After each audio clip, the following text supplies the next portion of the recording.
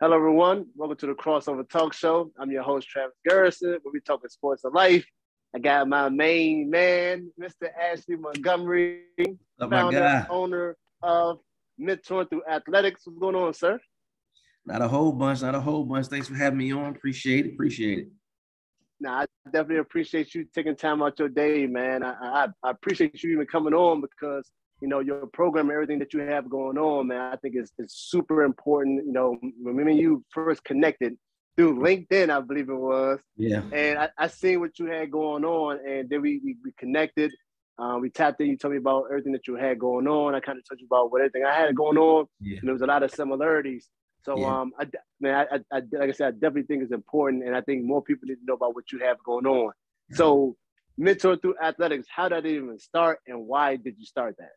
It's crazy. So it started when I was about probably 10 or 11 years old. And I'll tell you how that came about. Growing up, pretty much my mom was a single mom. My dad had challenges with drug and alcohol addiction. And so I was an athlete, right? I loved playing ball. Football was my sport of choice.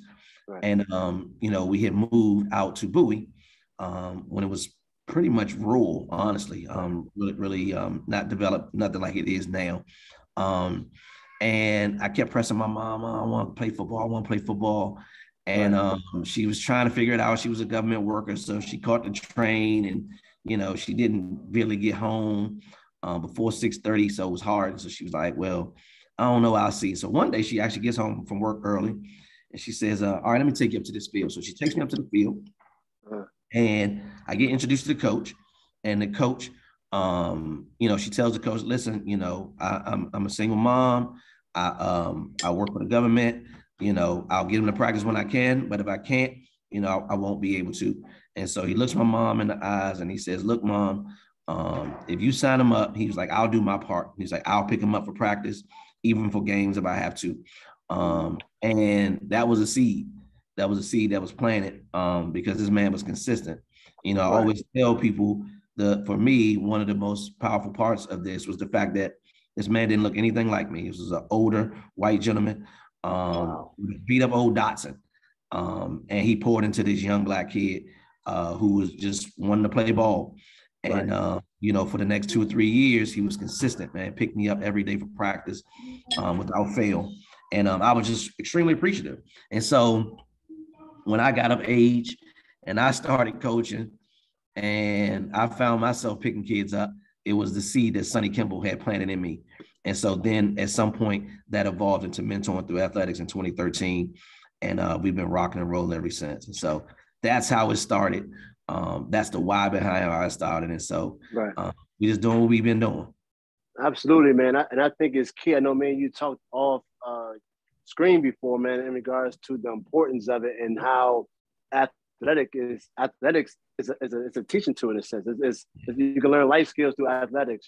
By you being a former player, and then me playing basketball. There's a lot of things that I utilize. A lot of tools I utilize today that I learned through the fundamentals of basketball. Teamwork, not giving up, getting through adversity.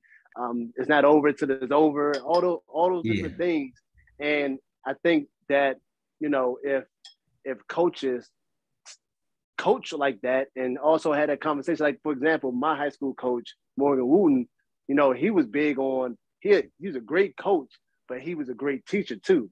So we talked about basketball, the fundamentals of it, but he also talked about the fundamentals of life, how to carry yourself, character, all these different things. So it was like a mix of both. And that's truly what athletics is about. Because the kids gonna learn so much that can help them later on in life and off the court and off the field as well. Yeah, and so oftentimes people, they say, they kind of, because we present ourselves in the image wise as far as a sports program, but I tell people all the time now we are a mentoring program masked as a sports program. If I say to kids, hey, let's get together next week for an hour and do some mentoring, I'm not going to get anybody to respond. But if I say, hey, let's get together, let's play some flag football or some basketball or some soccer, right? Or let's do some cheerleading, right? Then they all game, but they have no idea. They walk in the room and they're going to be met by an individual who's going to understand how important it is for them to be disciplined, how important it is for them to be accountable, responsible. enduring, right? So those are the 4 pillars that our program are built on, because as you said, it doesn't matter the sport. You have to have discipline, right? You have to be accountable to your teammates. You have to be responsible, right? You got to accept what's going on in terms of what's in your space. And then you got to endure, because there's always going to be adversity in any type of competitive environment. And the only way that you're going to make it as a group is if you endure. So there is the pillars that we build our program on. So you're 100% correct. That is how we establish character in our program. Right. So how many kids do you normally deal with on a daily basis? Like how does your program operate, I should say? So right now we're in the spring, heading into the summer. We're running 4 programs right now. And we have approximately about 285 kids in our program right now, between the flag football, soccer, cheerleading, and then basketball. Basketball just ended, and we're looking to start back up. But yeah, so between those 4 programs, that's what our numbers look like. And again, like I said, that's how they get connected to what we do. But it's the amazing coaches that we have that pour into these young people beyond the athletic field, right? And when they have these sidebar conversations with our young people about, hey, well, what's going on? Like, you're not yourself today. Reminded of an incident we had in the fall where one of our soccer players just wasn't having a practice like she would normally have, and it was just, she was just different, right? And the coach pretty much kind of paused practice, handed it over to another coach, and pulled her off to the side. Probably had like a 15-20-minute conversation in the midst of practice. Come to find out, this young lady been being bullied. And being bullied, and it was really weighing on her. Now you're talking about a 9-year-old, right? And so at this point, she's struggling. Well, because that coach took that time and had that conversation, she was able to get the parents involved, able to get the school involved, and they was able to stop this right in the midst, right? And this young lady, she had both her parents are involved, like they're connected. But she didn't quite feel comfortable sharing this with her parent. But guess what? She shared it with her coach, right? And because her coach was in position, her coach could then play a part and help shut some things down that was going on around her. So it was just, again, I got tons of stories like that. But just know that, as you just talked about, it's so much bigger than the sport, right? Because it's everything that kind of goes into it, with building a young person up. Right, and that's exactly what you're saying in regards to building a young person up. And I think a lot of times, or maybe I'm pretty sure they do know, a lot of coaches don't know the power that they have, because you gotta understand, like you said, a lot of times you're dealing with a single parent mom. Sometimes the 2 parents are involved, but like for example, my mom, she had 3 boys all together, but she didn't have no athletic type of skill. Like she wasn't really involved in the game like that. So when you hand your kids off to the coach end up having that influence, because they were the kid majority of the time. Like you said, parents are working pretty much throughout the day. Then now they were these coaches, and now these coaches are influential individual. And that's why I kind of got more passionate into the game, because I saw how the coaches was abusing that power that they had. And I think it's important that the coaches know, and because like you said, man, it's all depending on how these coaches are dealing with these kids, or how they dealing with the kids, how they coaching them, and how the self-esteem, how they develop throughout time because of maybe stuff they went through their coaches. And like you said, I remember coaches that was great to me, and the life lessons that they taught me, that still remember to this day. To this day when I was a kid. So like you said, the importance of that is key. And like you said, a lot of times these kids don't want to talk to their parents. They rather talk to somebody else. No, and that's true. And so like that's one of the things that, probably about, I'm gonna say probably like 3.5 years ago, we had to really adjust our focus, where it was like, you know what, we're going to spend the energy on the mentoring side of this thing, because we saw that, yes, the kids were coming, amazing athletes, progressing on the field, doing really well, but it was that extra piece, right? They were still struggling in the classroom. They were still struggling when it came to being socially connected with their peers, and having to be able to, deal with conflict and know how to address issues functionally, right? Not dysfunctionally. where, you know, you now get into an argument. So you just decide to avoid the person who was quote unquote your friend at one point. So it was like, no, we gotta now spend some energies on the mentoring side. And so we had a shift. We changed our mission statement. We did everything because we had to now make the focus on, we have to make a positive impact in the lives of any and everybody that we connect with, whether that's student, teacher, athlete, parent, whomever. And that, when we did that, it literally adjusted who we were as an organization, because now everybody that worked with us understood it's about positive impact. Absolutely. And if it's not making a positive impact, we got to switch it up. So absolutely, not that we're always perfect. We have to address coaches and parents all the time. But the difference is we address them, they already know the spirit in which we're coming from, because it's for us, it's about how we influence the minds of these young people that are watching us constantly. And so that's what kind of brings us to where we are as an organization. When we made this shift, we said, well, you know what? We have to be able to pay mentors, because, you know, for the most part, our organization is a 100% volunteer organization. The people that do get paid are the mentors, though. And the reason being is because these are people that's not just coaching the sport, but they're also getting these young people outside practice. They're going to the schools, they're spending time in their neighborhoods.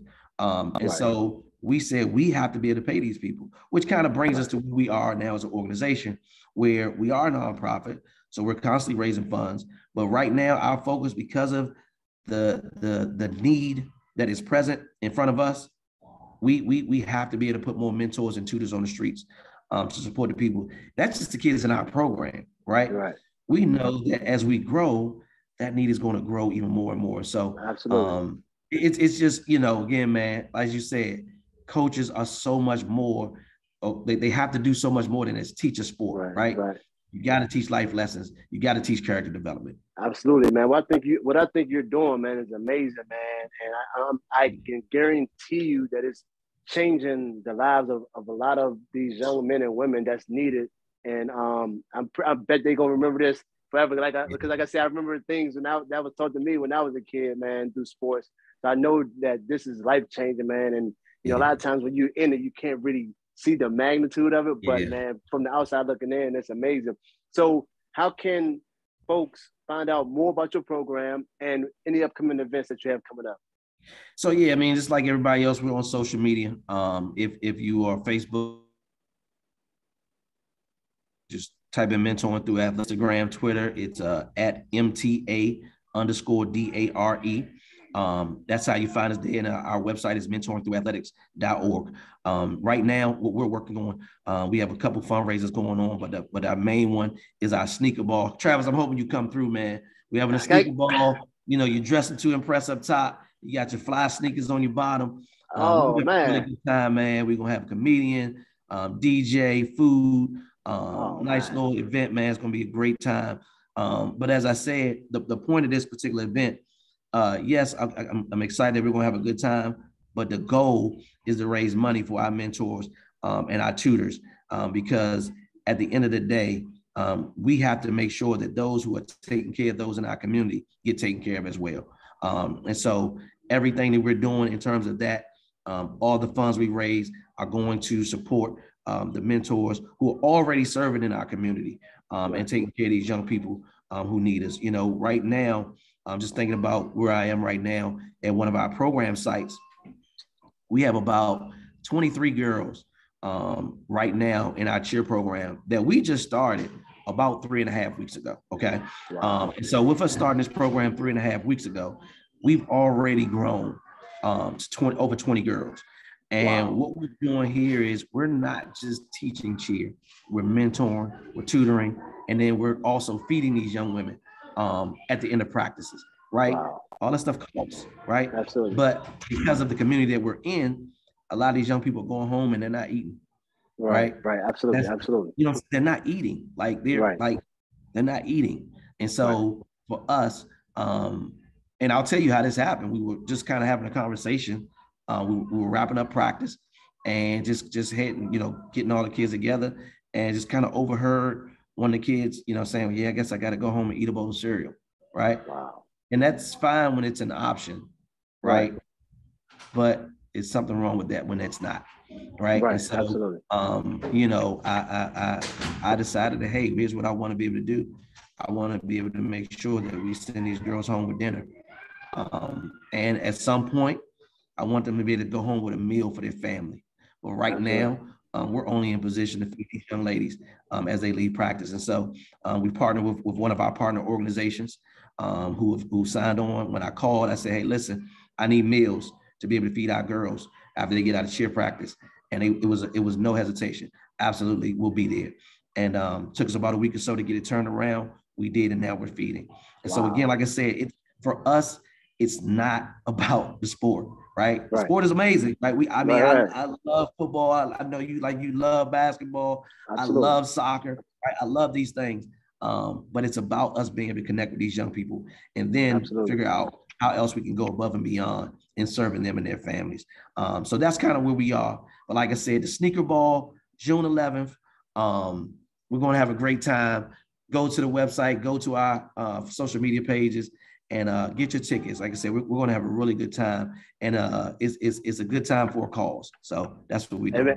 Hey man, that's excellent, man. You know, you count on me for anything, however we can help and support, however we can, man. I definitely keep going. I love what you're doing. Like I said, man, I'm guaranteed you're changing so many lives, so many families' lives, man. And more stuff like this is needed, and definitely, you know, more mentors like yourself and other individuals that's working with you is needed as well. So I definitely appreciate you joining the Crossover Talk Show with me, Travis Garrison, man. So I appreciate your time, brother, man. And we definitely gonna catch up. And like I said, man, we're here for you. Thank you, man. I appreciate it. And I look forward to again collaborating, doing more stuff with you and the organization as well.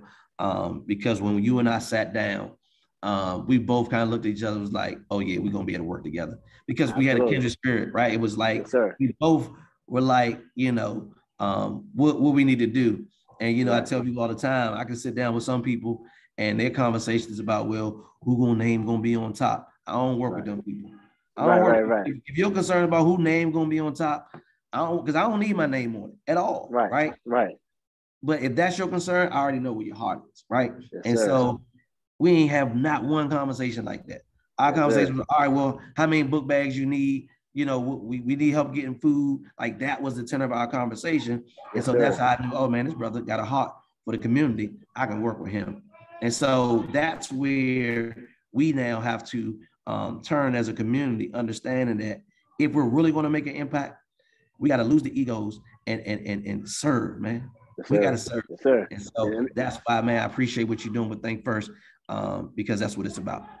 Yes, sir, man. We definitely we got a lot more to do together, man. It's only the start. It's only the start, brother.